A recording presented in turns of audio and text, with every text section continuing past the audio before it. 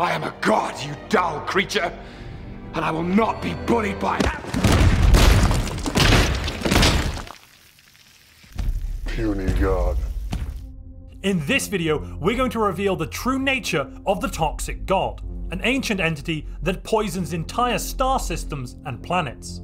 And for the truly pious amongst us, we may finally realize if we've met the one true God, or if this is yet another false pretender. So without any further ado, let's dive in. In order to actually find the Toxic God, you must both take and complete the Knights of the Toxic God quest chain, which is only available if you take the Knights of the Toxic God Origin, one of the 2 new origins coming with Stellaris Toxoids. The Guardians of Death is a build I'm going to look at today with the sole intent of both maximizing the benefits we get from this new origin, which comes with some massive economic drawbacks at the start of the game, whilst also trying to minimize any problems we will get with them. Knights of the Toxic God is quite an interesting origin. It does give you an extra planet, or an extra habitat I should say, right at the start of the game, but you get 3 fewer pops. So basically anything that gives us a bonus to pop growth, especially pop growth where we have not very many pops on the planet, is very, very helpful for our empire, because it will help not just our homeworld, but also this habitat we have in orbit as well. So things like incubators, which grant you massive pop growth at low levels of pop numbers, and fanatic xenophobe, which gives you a flat plus 20% growth speed, will be massively helpful to our empire in order to get on our feet economically. Additionally, a trait like conservation, which will reduce our pop consumer goods upkeep, and authoritarian, unlocking stratified economy with again a lower consumer goods upkeep, will massively help us in the early game as we start with basically no resources. Masterful Crafters is a fantastic civic at the moment, and I definitely recommend you put something like this in to increase our consumer goods output, engineering research, and get a little bit of extra trade value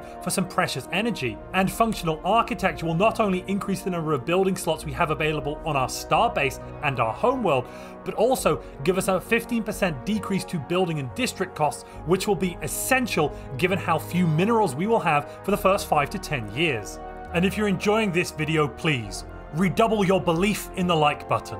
Your home system will have a single planet or asteroid in there with 6 energy and 3 alloys. I'd recommend you spend your 100 minerals at the start of the game building a mining station here straight away, because we are going to need those resources. Even at 21 pops, we're still getting plus 16% pop growth from incubators, so it is rather helpful. On the other hand, our habitat here at 4 pops is getting plus 30% from incubators. When we look at what our bonuses are from fanatic xenophobe as well, that is totaling plus 50%. In order to find the Toxic God, you have to complete the quest for the Toxic God situation, which is a massive situation that requires 1000 progress to complete. We can increase the monthly change by increasing the number of night pops we have on our habitat here, our fortress station. Do bear in mind though, at the start of the game and until we've actually found the Toxic God, we can only have a single fortress station with knights on it, and so this is going to be quite an important resource.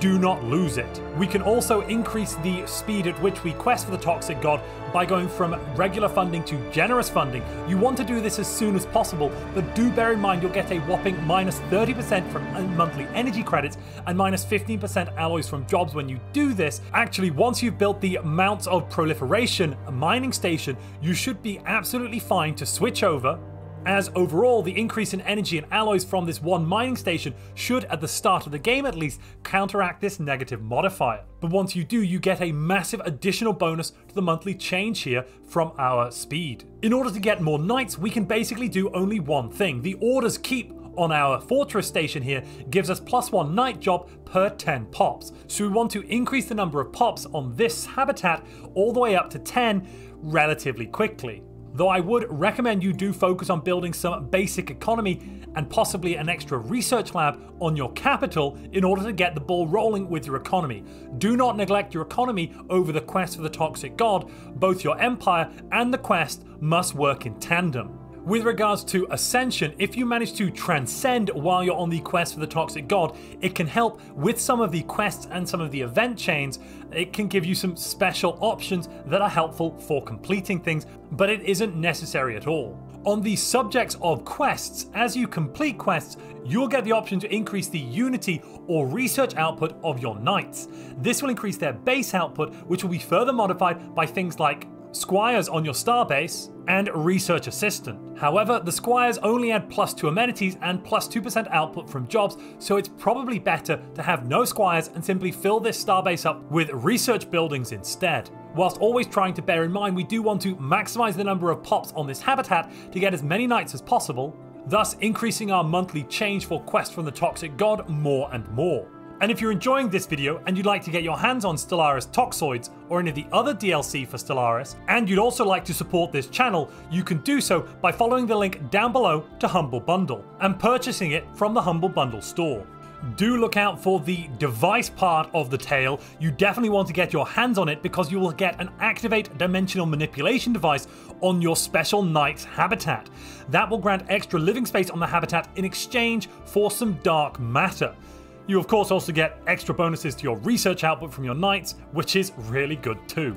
Getting plus 0.5 building slots per order's domain and +1 housing to them, as well as 50% maximum districts on the habitat, cannot be overlooked, as this will massively increase the total number of pops you can get away with shoving onto this habitat, and therefore increase the total number of knight jobs you can have.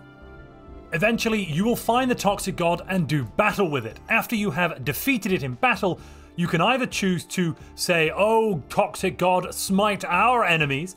This will end the quest. You will take control of the Toxic God, a colossus that can toxify worlds. With the end of the quest, many knights will eventually leave the Order.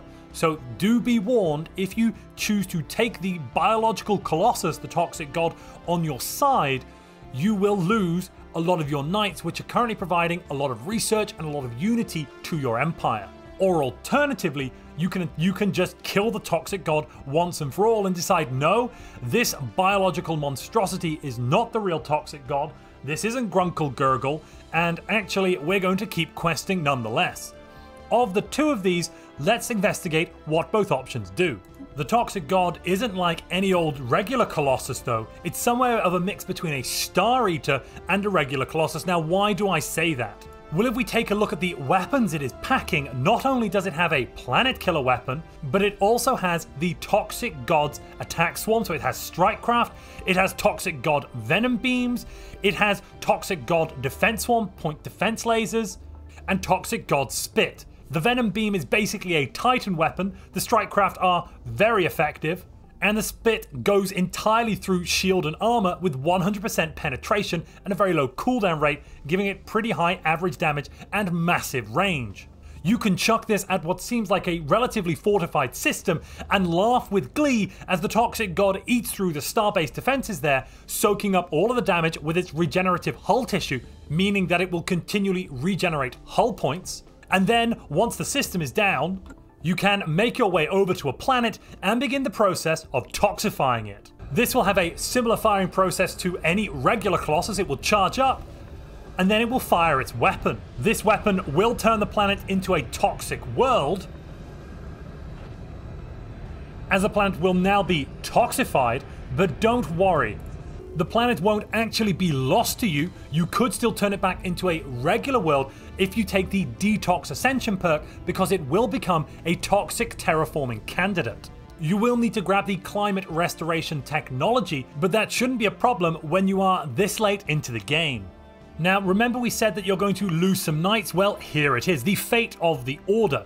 You'll get a massive boost of unity, but on the other hand, the Order's keep building will now support many fewer knights. And as you can see, you'll only get 1 knight job per 20 pops rather than per 10 pops, which is quite a bit worse. But what do you think about the new Knights of the Toxic God origin and the Toxic God itself? Let me know down in the comments below. Would you prefer to keep the Toxic God around or slay the false pretender? I'd like to hear from you.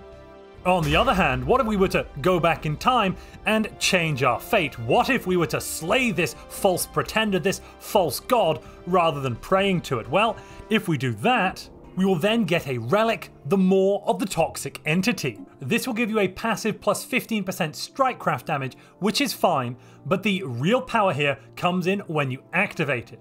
When you activate it, you unlock a decision to consecrate a habitat and establish an Order's castle there. You can only do this once every 10 years, However, it is still something you might like to do, especially if you finish this chain. Of course, there are other relics that you may prefer to activate in the same time, so you may be left with something of a stark choice. These secondary orders castles do require you to spend some influence and wait 1 year for it to pop up.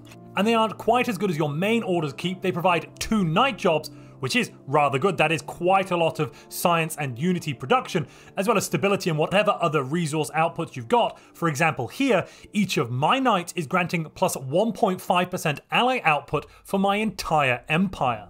So an extra 2 knights is plus 3% alloy output empire-wide every 10 years. But unlike the orders keep on your home system's habitat, you won't get plus 1 knight job for every 10 population or every unit of population.